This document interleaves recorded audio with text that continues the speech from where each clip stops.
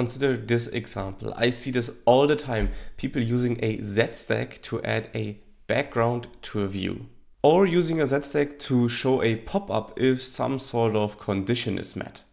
In my opinion, both of these approaches degrade the readability of the code in most situations, while they are only necessary for a specific condition. All of this code is now nested inside of a ZStack, even if it's just the main view that's shown most of the time. You can write cleaner, more readable code with this concept. At the end of the video, I'll tell you the most readable approach, so stick around. Hey, I'm Flo, I'm an indie iOS developer, and on this channel I teach you iOS and Apple platform development with Swift and SwiftUI. Subscribe if you want to level up your iOS developer skills. So let's start with the most obvious change we should make, and that's this background color. And as I just said, it's a background color, and in SwiftUI there is a baked-in implementation for backgrounds, and that's not using a ZStack. So we can get rid of this color.orange, and in fact, let me just cut out the main view here so we have a blank canvas to start with. And instead of using a ZStack, I would recommend to use the background view modifier. And in this case, we can just say .orange. Now, with a different overload of the background view modifier where you pass in a closure, you can define your own custom background views. So this is already much cleaner because the background is, to me and to many other developers, a property of the view.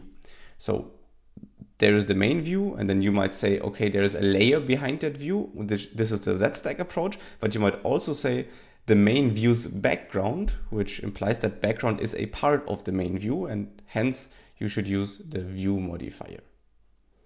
So now we fixed the first issue. Now the second issue remains, and this is arguably the more interesting one, and that's the pop-up that we want to show if some sort of condition is met.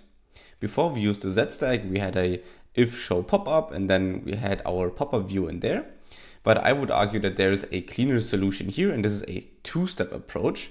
So we will first create the solution here in our ZViews struct, and then later on I will show you the cleanest solution, so stick around until the end. So similar to the background modifier to place something behind your view, there is also a view modifier to add a layer on top of your view. And in this case, there is the overlay view modifier. And just to make sure you understand how this works, the most basic one doesn't have to have this alignment property. And if you don't add it, it's basically set to center. But you can play around with this in a second, because this alignment property allows you to create very complex Z layouts without using a ZStack and with keeping your code way more readable. So in here, we can now directly show our pop-up view, and then you can see this is producing the exact same result as the ZStack approach would, but in my opinion, this is already much more readable. Now, of course, we don't want to show this pop-up all the time. Even in this overlay, we can use an if statement here and say only if we want to show the pop-up, if this state is set to true, then the view should be shown. And let's manually set this to false, and you will notice it will get removed from the preview once it finishes rendering. And there you go. All right, so let's move that back to true. So we have our starting point again. So this is already a very big and major improvement over the ZStack approach, but now let me show you how you can make this even cleaner, and the magic is called view modifier structs. So as you can imagine, a pop-up like this is probably used in several places in your app, and we will now go into detail on how you can implement a reusable view modifier here. So you can start by just typing view modifier, and you will see that Xcode has an autocomplete here. So you just hit enter, and then it already creates the body with some dummy modifiers in there.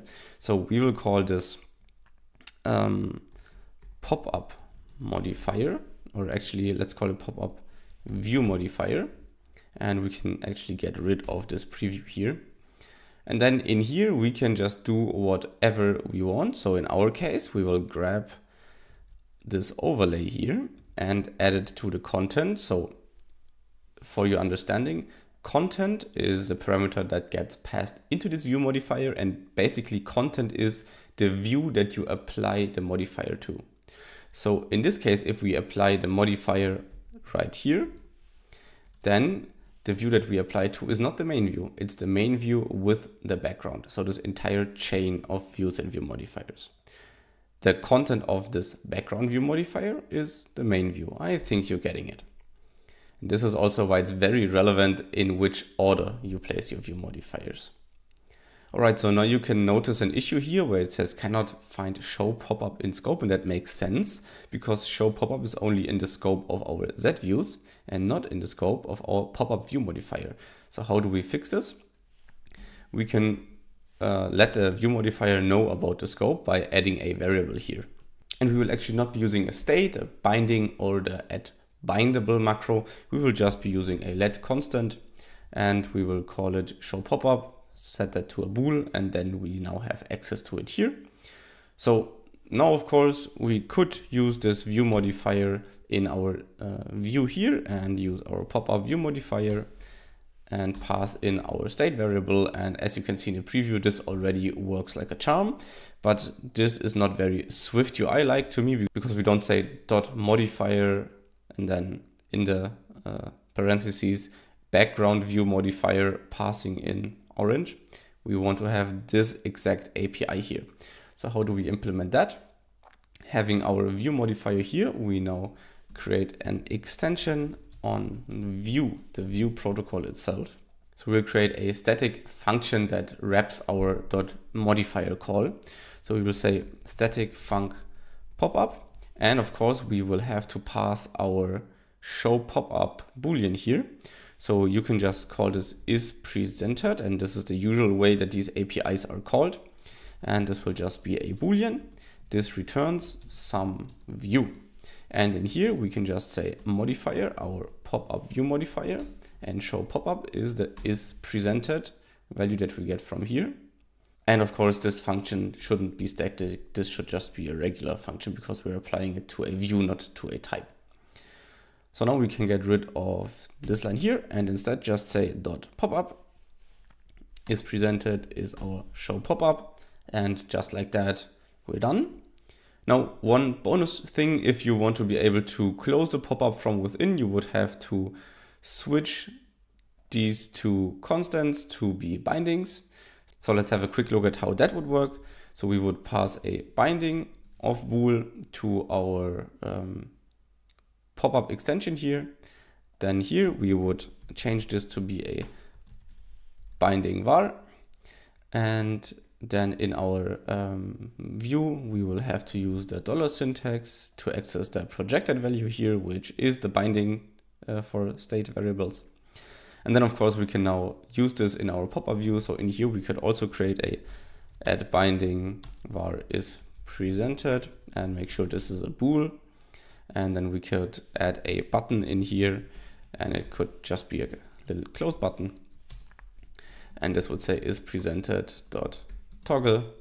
And then we just pass this into our view. So here is called show popup. And of course here we have to use the projected value again because we're using add binding. And just like that, we now have to wait for the preview to compile. And why does it only say CL? Might be a compilation issue here. Okay, so now we can press close and the pop-up is gone. So now you understand how you can make data flow through all of this overhead. So we have our state here. We pass it into our wrapping function. This passes it into our view modifier, and this then passes it into our pop-up view. So now you understand why in most cases you don't actually need a ZStack, even though this video was a bit of a tangent. We learned about the .background modifier and why it's cleaner than ZStack. We also learned about how to factor out any overlays that you have in your views that you're conditionally showing.